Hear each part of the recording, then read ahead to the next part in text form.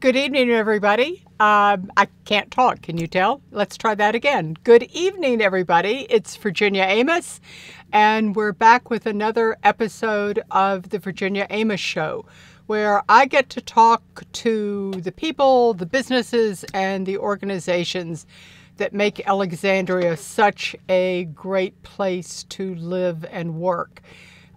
This next interview, we've been trying to line it up for a couple of months now, and it's taken some time, but I am delighted that tonight we are welcoming Meghan Foran and Tim Shaheen with Alexandria and Company. So welcome, Meaghan and Tim. Thank you. Thank you. Very nice to be here. Great. I want to give our listening audience a little bit of background, and then we'll just kind of do a progressive history. Many of you may remember a business, a long-time business in Alexandria on Royal Street called Lawrence Miller. And if you ever had to have silver fixed or polished or appraised, Lawrence Miller was the place to go and have that done. And that's actually where I met Tim.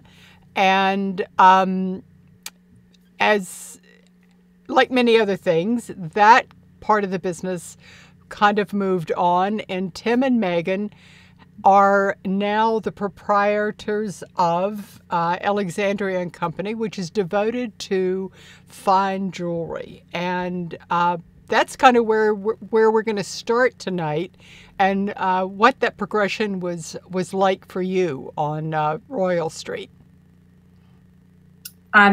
Sure. So, yeah, I think Tim would be the one to answer that. He was the... Yeah. So my family had known Lawrence for a long time, and we kind of reconnected at a certain point where he was ready to just focus on running the workshop and not run any aspect of the business. So my family kind of invested and bought him out basically in 2005.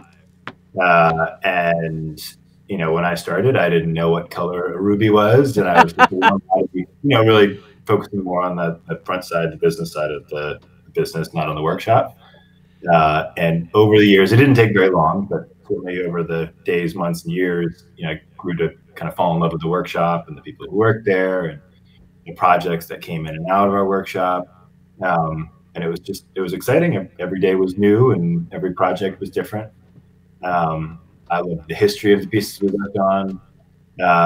And then over the years, I started actually getting more experience on the jewelry side, particularly the custom side, and that side of our business each year seemed to take on more and more significance.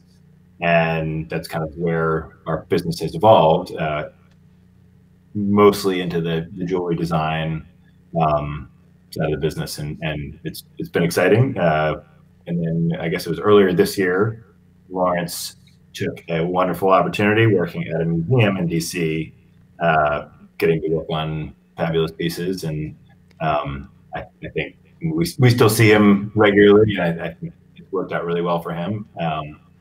Meaghan, again, similar to me, kind of came in to help out. And I think, I don't want to put words in her mouth, but I think fell in love with certain aspects of the business and saw many things that could be improved upon. I'll let her take over.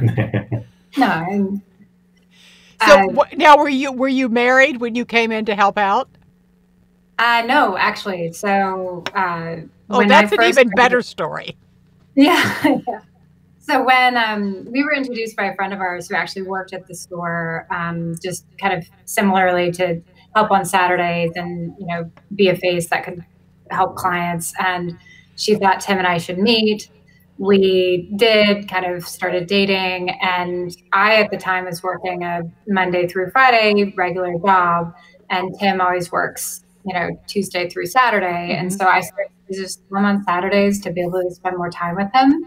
I like working with people, and I liked the clients, and I like, kind of the aesthetic of what we do. And so over time, I just spent more and more of my energy there and finding more things that we could do to elevate the business a little bit more. And then after we had our son, we decided that was a good opportunity for us to go in on this together and run it exactly how we wanted it to be. Oh, that's a great story. I love that. So you also kind of transitioned your physical space. Yeah, so we used to be on the ground floor in kind of the front-facing shop at 121 South Royal.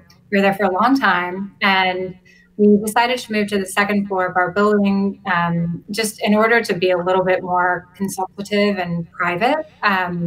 We really run our business on having in-depth, long conversations with clients to answer all their questions and make sure that we're giving them all the attention that they need for the piece that we'll be working on.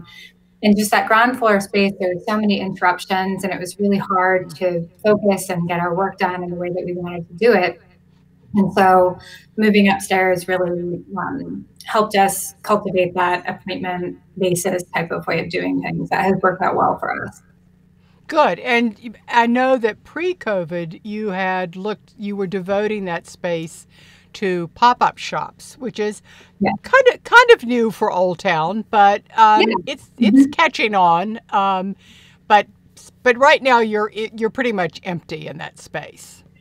Well, so it's called the Seedling Collective, and we actually we were fully booked through 2020, but we had an educational pod there. So it was a group of students who were had their own teacher, and they were doing their distance learning classes through Seedling.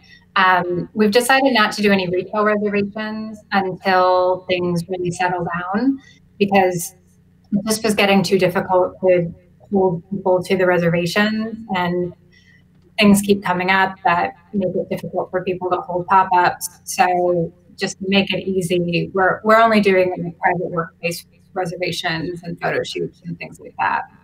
Okay. So just for our listening audience, throughout, we're going to be bringing up some images of rings that Tim has designed, and we're going to be talking a little bit about them. So if you have any questions, please let us know, and we'll try and ask as we go along. But Tim, I know until I actually had it done, I was pretty intimidated by the idea of actually having a piece of jewelry made, because it seemed prohibitive, and it just wasn't something that I knew that anyone had ever had done. I mean, when people got engaged, they went to Tiffany's, or if you were in Richmond, you went to Bailey, Banks and Biddle, and, that's where your jewelry came from. Sure. So I'm fascinated by the design process, and I think that I'd like to take a little bit of the mystery out of it. So if you could walk us through, if a couple comes to you or a single person comes to you and says that they want to do something, where do you start? That is, I don't know how to answer that question. That's a big question. Some people come in with a fully formed concept, and sometimes that makes for an easier experience to make something. Sometimes someone has very, very rough ideas of what they have in mind, and that's pretty typical, actually, and that's part of the fun of coming up with ways to pull these sometimes cohesive ideas together. Sometimes people come in with conflicting themes or objectives, and those are oftentimes very frustrating, but almost always the most rewarding projects. So I've come to appreciate them for what they are, which is something to work through, and that's part of my job, and the reward at the end is almost always exceptional, just because these challenges, they're hard to reconcile, but there is a way to do it. We want, anytime we sit down to meet with someone, it should be a personal experience. And, if someone had a $1,000 budget and they wanted a 10-carat diamond, sometimes it's hard to to fit that square. But as long as someone's expectations can fit within a budget, we love working with their ideas. Okay. One of my favorite projects was a $1,000 ring for a good friend, and it was very thoughtful, and it was a beautiful outcome. That's really lovely to know that you are and will work within a budget, because I think that is what concerns so many people, that this isn't going to be something they can afford, or it's just totally out of their range. What are some of the trends that you're seeing in jewelry right now, or are you? So much of what we do is pretty timeless, that I often have a difficult time answering that question. But I would say overall, we're seeing a lot more interest in yellow gold than we did 2 years ago. I think brides are getting more comfortable asking for what they want rather than what trends are telling them they should have. And so for a long time, it was always told that you shouldn't set a diamond in yellow gold. And, we've really kind of taken an approach that says you should set a diamond in whatever you want. And while there are some reasons that you might want to take into consideration, you should do what you like the most. So definitely more yellow gold, more openness to colored gemstones as well. Using more sapphires for people. I think people want more interesting gemstones often than just a straight round diamond. I think overall, really the trend is just custom design. As we're getting more educated on the accessibility of it, seeing so many different styles that could work with one, and knowing about us, this, I think similarly to you, where previously those same people thought that was out of bounds. Now they know that that's within their own reach. That's nice to hear. I've always been a yellow gold fan. So Me too. Yeah, I remember my mother's rings were in platinum, and at the time that was actually strange. But she was a war bride, and it was what was available. The gold wasn't. So, there are always reasons behind that, how things come to be. I mean, it wasn't available, and then it was. So, what do you do? About the gemstones, are people still is it still about size, or is it more about quality and an interesting setting? It really depends on the client. Okay. That's a hard one. Yeah, everybody's so different. And I think with us, because we're so client driven, we really rely on the client to tell us what they want, and we will explain all the options to them and show them the tangible differences between it. I get a lot of brides who don't want a really large gemstone. They want something that is subtle, that they can wear every day, that isn't going to feel like, uncomfortable on their hand. But then I also have a lot of brides who want a really large, sparkly diamond that's going to show well. So it just depends on the personality. Yeah. So Exactly. Now, you all actually source gemstones. Yes. And is there a particular... How do you source gemstones? Let's just start there. You go and you mine them. Okay. We have a number of vendors that we work with. Some we've worked with for our business has worked with for a longer period of time than I've even been involved in it. I would say over the last maybe 4 or 5 years, as we've increasingly done a lot of custom, that kind of forces us to seek new resources. We've found some really good resources, and mostly in New York.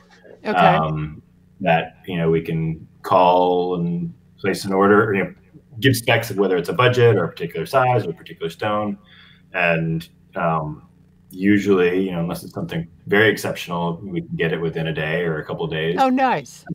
Get some options. we make it pretty straightforward for a client, where we get a sense from them of what they're looking for, what is important to them. If they know, then that's great. If they don't know, then we get in gemstones to educate them on what these differences can mean. And then we always expect it to be a multiple meeting experience, where, because most people are not familiar with what a sapphire can look like in different cuts, or what different diamond gradings can actually mean in person. And so a lot of it is just getting educated on those gemstones, and then getting the client comfortable with their decision once they've made it. So we source everything, including upgraded gemstones. We're seeing a larger demand for those for different reasons. And definitely, I think my favorite is to source for sapphires. But do you favorite? Your favorite is a source for sapphires? It's just source sapphire. Yeah, I've had sapphires that are durable, and they come in an enormous range of colors. They're interesting. Yeah. Okay. David, why don't we bring some of the images up on the screen so we can look at these beauties? So this one was a very Art Deco inspired design. A client had, oftentimes when someone has a picture of something that they really like, we, for the sake of just not copying someone else's design, we usually try to not do that and instead make something unique and personal to that client. In this case, it was a much older piece. It was not a replica, but we certainly borrowed certain aspects from an Art Deco design that someone had found, and customized it, changed aspects of the shoulder or the engraving, and so the end is something that has not been created before, and hopefully will be referenced by someone else. Was there a little band of emeralds on there? Yes. Yeah, custom cut emerald before. That's very cool. Okay, let's look at another one. I love hearing about how these have come into being. So this I know was a referral from a neighbor in Alexandria who we made an engagement ring and wedding bands for, and this is a family diamond, a large European cut. So the diamond's probably from like the turn of the century, but not later than kind of 1920, 1930. And wanted to kind of reference the period of the diamond, like the Art Deco aesthetic. So again, a lot of what I do, I think, ends up, or a lot of what we're asked to do is often that Art Deco aesthetic. There's something very about it. It's very interesting, decorative. You can achieve a wide array of different effects, even within the same kind of style. Right. So we'll get to a couple of more rings in a minute, but when we've been talking a lot about rings, what other pieces of jewelry do you do? Everything. So bracelets. Yeah, bracelets, earrings, pendants. I think definitely the vast majority of what we do is engagement rings, just because that's kind of the time when most people are thinking about this. But especially when we have clients who have gemstones, perhaps family gemstones, that they want to source into something else, we'll walk them through tons of different options of what you can do with it. And really, it's a question of lifestyle. How much wear do you want to get from it? And how do you see yourself wearing this in the future? So often, if we have a client who wants to use their family gemstones in a piece, they might think that they need to put it into something really elaborate. And then I'll talk to them about, well, how much do you want to wear it? Do you want to wear it every day? Maybe that would be something to just put into a simple necklace or a simple pair of earrings, so that you can get the full memory and narrative of the piece without, worrying about it or trying to think of a reason to wear this crazy new ring. And it's been my experience on a couple of things that just adding even the tiniest, let's say, diamonds to something can really change the whole personality of a piece. Mm-hmm. I had some silver shoe buckles that belonged to my grandmother, maybe like this big, and I had them, and they were monogrammed, and I had them turned into earrings, and on the hoop were just these tiny little diamonds, which gave it a little bit of sparkle, but still makes it look more finished. Yeah, I like that. Great, huh? It draws the eye. Certainly. It draws the eye. That's a great way to put it. My other favorite piece of jewelry are bracelets, and so I'm always looking for great bracelets. But I feel like I'm banging. Does that hurt, like gold and silver, when you're constantly banging your wrist on a desk or something? It can. It depends on how a piece is made. So we have a line of bangles that we create that are made in-house, and we fabricate them by hand.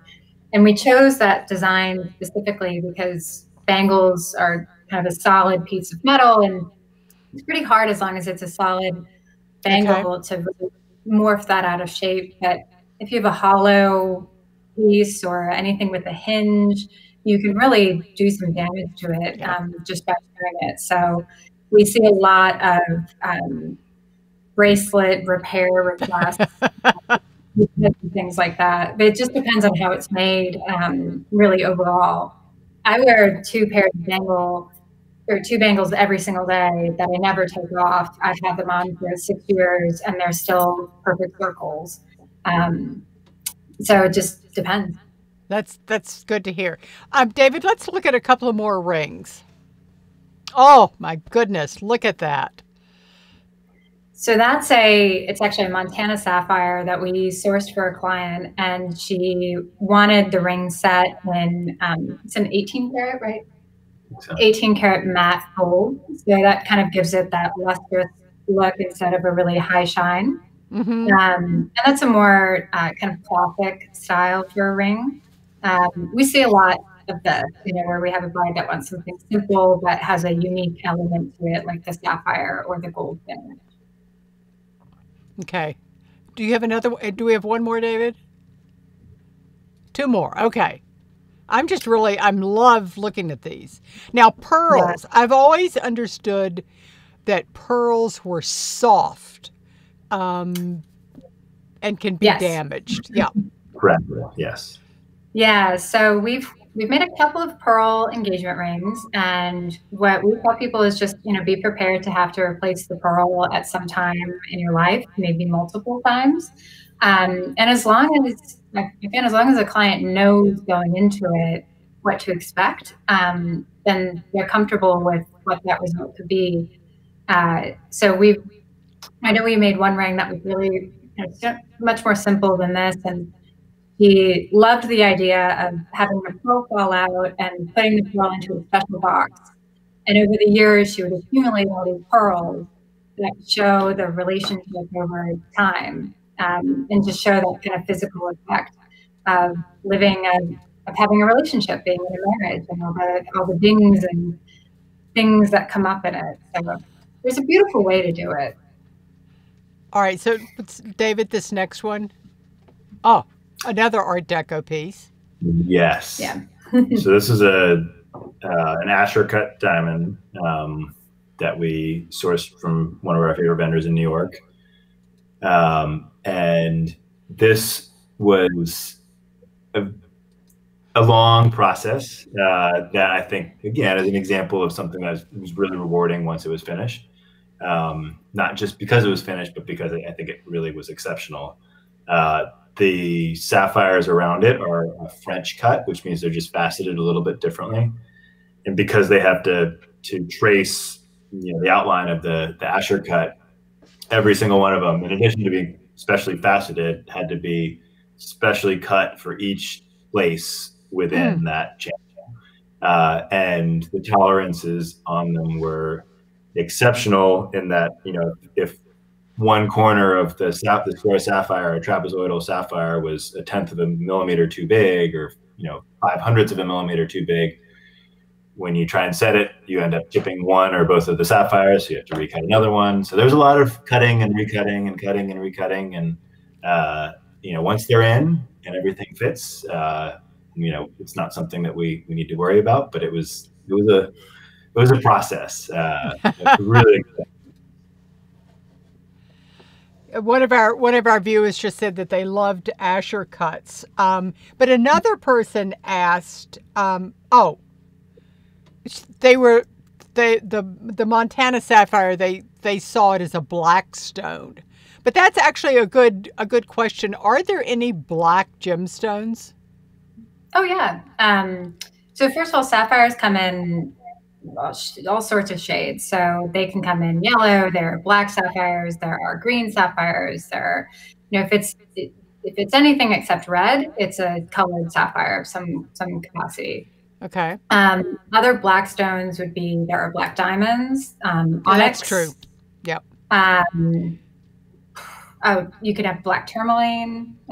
Almost all gemstones, actually, all minerals have a kind of a black variant to them. So interesting. I'm definitely familiar with onyx, and I do know black diamonds, but I didn't realize some of the others came in shades of black as well. So you can really see up close when you compare them side by side what black onyx looks like versus a black diamond versus a black sapphire. They do have very different sheens to them. Interesting. And because I think we get so, you're kind of tied into the red, green, blue, rubies, emeralds, sapphires. And it's hard to think about I remember when yellow diamonds became quite the rage. And I do like a good yellow diamond, but yeah. So I'm going to ask it. We'll start wrapping up here in a few minutes. But one thing, and I think, Meaghan, when you were talking about the bracelets and how they're done, one thing that I'm always fascinated about when I watch something on the jewelry that belongs to the royals, particularly the tiaras. Occasionally they'll say, well, it was meant so that you could take off this piece and use it as something else. And I never think of jewelry as being that pliable, and that it could be made so that it could actually be used in a different way without redoing it. Well, it's not that it's pliable. I guess it probably shouldn't be pliable. It's that there's probably a mechanism on it that allows it to be taken off and put into a different spot. So we've designed a few pieces that convert from being a ring to a necklace, or perhaps, we made a pair of earrings that you could change the gemstone at the bottom of it to either dress them up or down. And those are all just different mechanisms that you can come up with. It's a really more of a technical request than anything, and then trying to fit that into the aesthetic mold. Okay.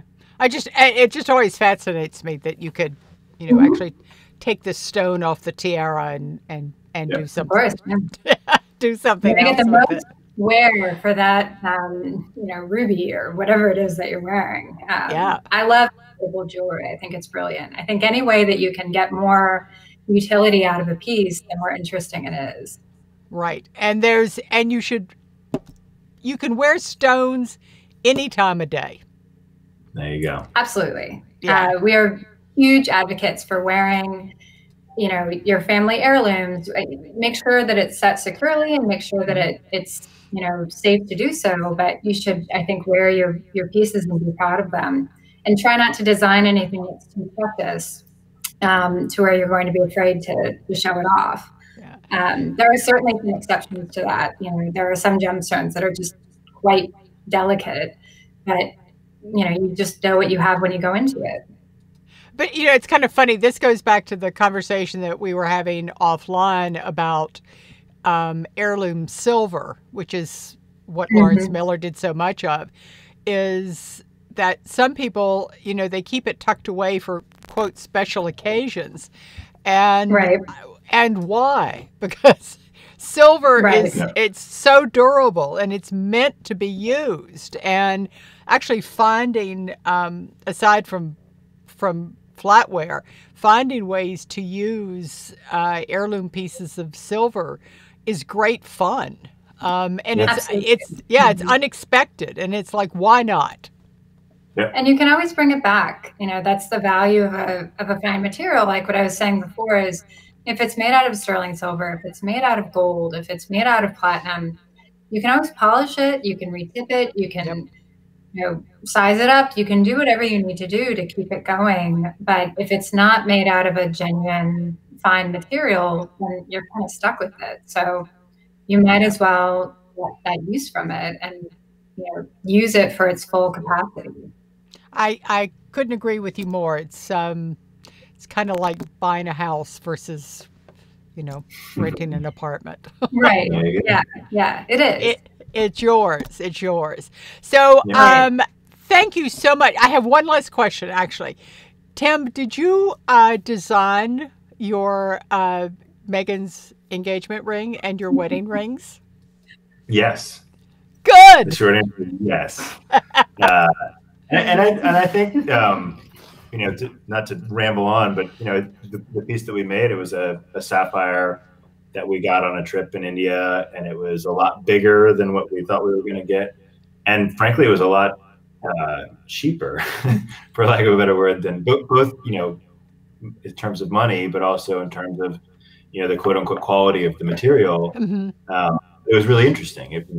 There was a story behind it that was personal to us, and it was a fun process in a way that I think when you meet with someone, whether we're making something that is exceptionally expensive or much less so, the process should be fun, and the outcome usually is fun if the process is fun. Yeah. Absolutely. So please, before we go, tell people the best way to get hold of you, and where they can find you. Sure. So best way to get a hold of us is definitely to send us an email. We have an inquiries account. So it's inquiries@alxandcompany.com. We check that all the time, and it's the best way to reach us, since you can send pictures and a better description of what you're looking for. You can also call us. So our phone number is 703-548-0659. And then you can find us on Instagram as well. Oh, good. I've got to look you up on Instagram. Because I want to see more. I want to see more pictures of beautiful jewelry. So thank you so much for being with us today. I know that this is a very busy time of year for you, and that you're actually going to be at the Royal Street Address for the next week, helping people, make those final decisions. Yeah, we'll have. We've been by appointment only throughout pretty much the entire pandemic, but we decided to do some walk-in hours as we're heading into Christmas, just because planning is really tough. So we're keeping caps on our capacity, and everybody has to wear a mask, but we'll have some walk-in hours this weekend, Friday, Saturday, and Sunday, and then also Wednesday and Thursday of next week. Okay, so terrific. Okay, so if you need a custom piece of jewelry made, if you want to have an heirloom piece of jewelry redesigned, if you just want to indulge yourself, I absolutely recommend that you call Megan and Tim. You make an appointment for a visit, and you go see the wonderful, wonderful work that they do. So Tim, Megan, thank you again so much for being with us. Best wishes for Christmas and as we move into the new year. And remember, be the good news in someone's life. It helps a lot. Good night.